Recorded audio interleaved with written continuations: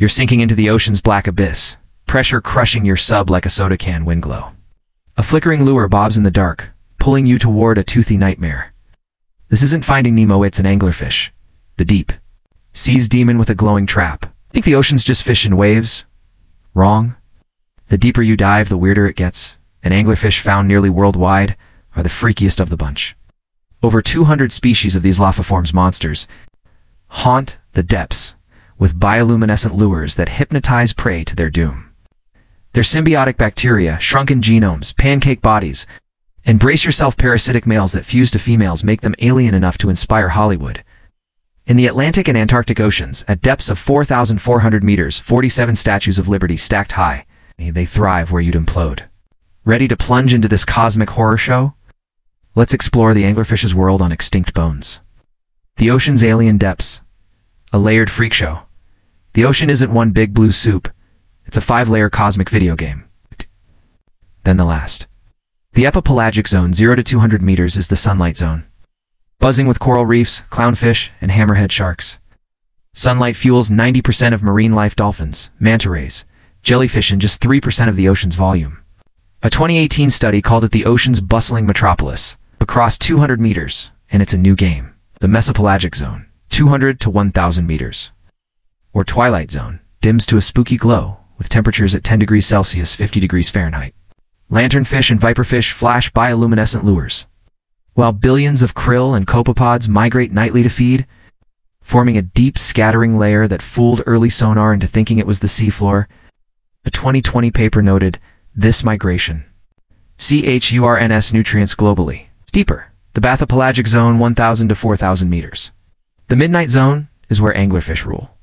At 4 degrees Celsius, 39 degrees Fahrenheit, with 400 atmospheres of pressure and SUV on every inch of UIT's pitch black, food scarce, just marine snow-dead organisms, fecal pellets drifting down, yet anglerfish, vampire squid, and gulper eels thrive.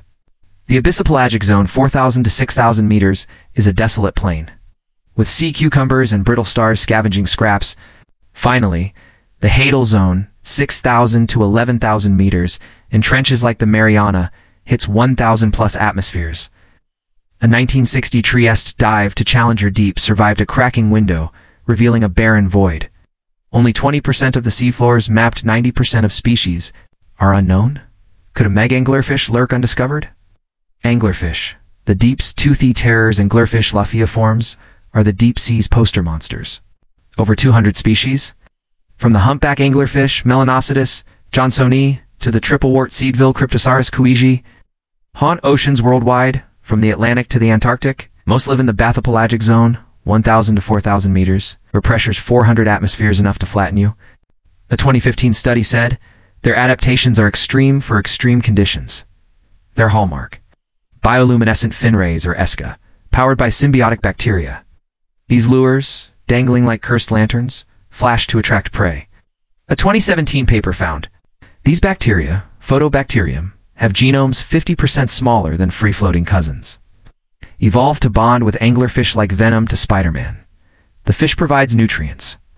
The bacteria provide light. It's a symbiotic love story, or a creepy deal. Anglerfish bodies are weird. Seafloor species, like Califrine jordani, are pancake-shaped, wide but thin, perfect for lurking in sediment.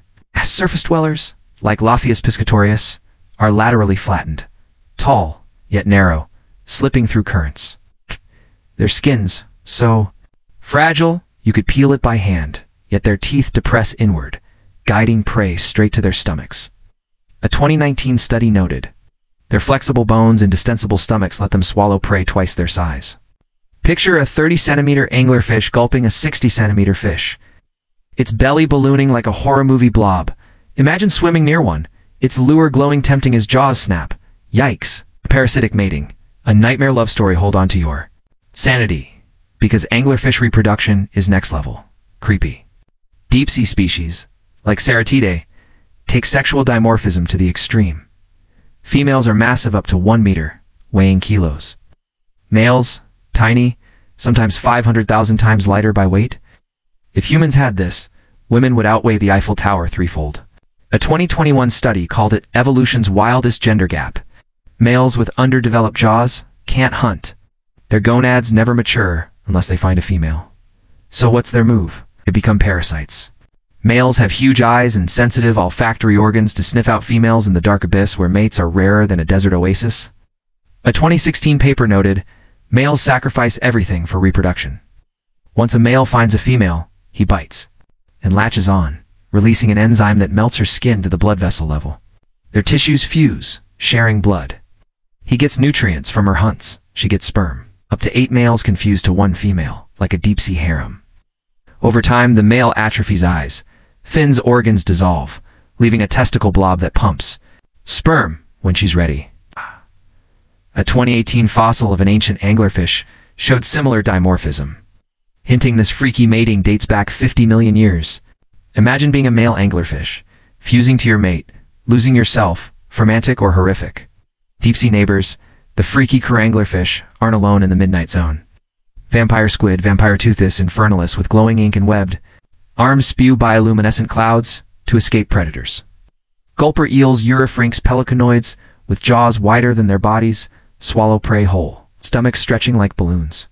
Viperfish Chuletus sloani with needle-like teeth and glowing lures dart like underwater demons.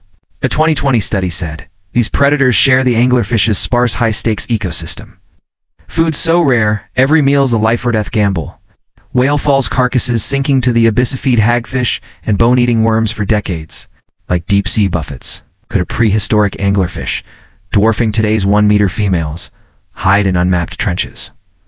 Why so weird? Evolution's deep-sea lab, the deep sea's a pressure cooker for weird evolution. Scarce food favors distensible stomachs and lures to maximize kills. Low oxygen and cold, slow metabolism, letting anglerfish live decades, growing slowly. A 2014 paper noted, deep-sea gigantism and dimorphism solve survival puzzles. Isolation.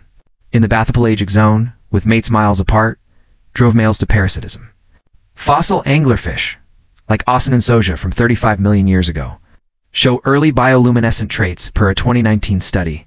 The ocean's 80% unmapped could a 2-meter anglerfish fossil lie buried? Submersibles like the 2012 Deep-Sea Challenger barely scratch the surface, risking implosion at 11,000 meters. These deep-sea demons prove life finds a way, no matter how brutal. Check our freshwater snail episode, 3rd deadliest animal. Who'd guess? Till next time on Extinct Bones.